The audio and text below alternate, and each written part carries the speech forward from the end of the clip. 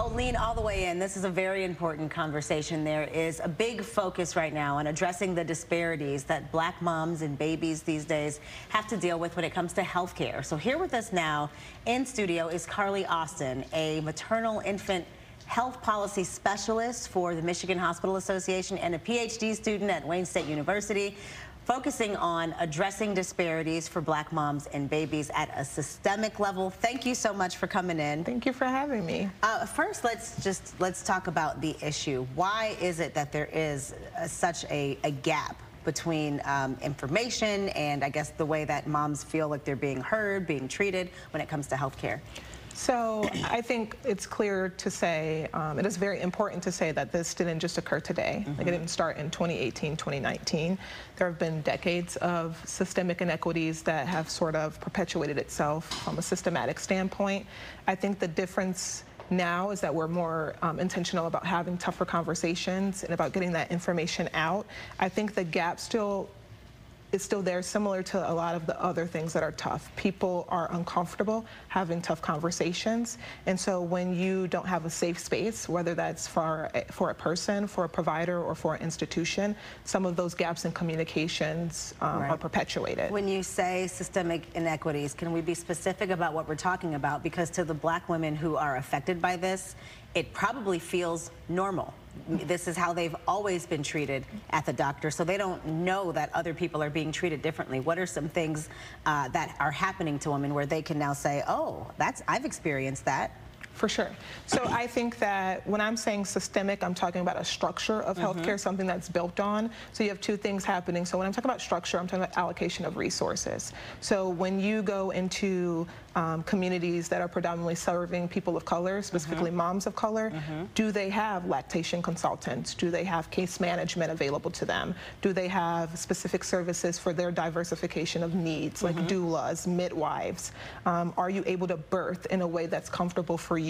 Are you able to have different resources, like for breastfeeding, which is sometimes the norm at institutions that predominantly service white mothers, and that is something that is not necessarily the norm for the institutions that are predominantly serving Black mothers. So that's what I mean by a structure, allocation of resources. And that's something everyone should have access to? That's not something that should only be available to people who have more money? Exactly. That should be our just right for health care for everyone. Okay. When you're thinking about, like, why aren't we being heard necessarily from an interpersonal relationship, that's where you're having conversations about, like, biases, implicit and explicit racism. And so the difference in that is, if I say something and you invalidate it, or if I say something and it's not acknowledged, then that's not normal. You know, if I say I feel pain and you normalize that pain by saying, well, all moms have pain, that's not normal. Yeah. What you say and what your concerns are should be seen as an integral part of your care plan, and that's what Black moms, and that's what we would want Black moms to know, that's the norm. I'm hoping I can steal just a little bit more time, producers. So the question twofold, because I want to make sure that we have time to get to the event. Of course.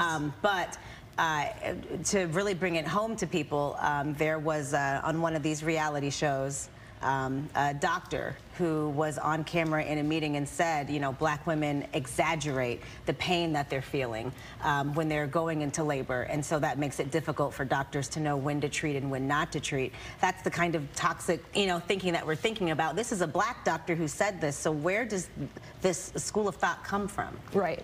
So I think the school of thought comes from what was historically taught in medical schools, which is that Black people don't feel pain the same. They have thicker skin. That is untrue. What we know is very untrue. For anyone, pain is subjective. Right, so it's not hard to treat pain if you listen to people and you believe that they're in pain. Okay, tell me about the event. So the event, yes. So DMC, I mean, we're very, very committed to talking about all of the things that you're discussing right now, but not just bringing awareness to them, but through action. So the event is tomorrow. Again, it is a Black Maternal Health Week, so we're focused on Black moms and centering their voices as a part of solutions.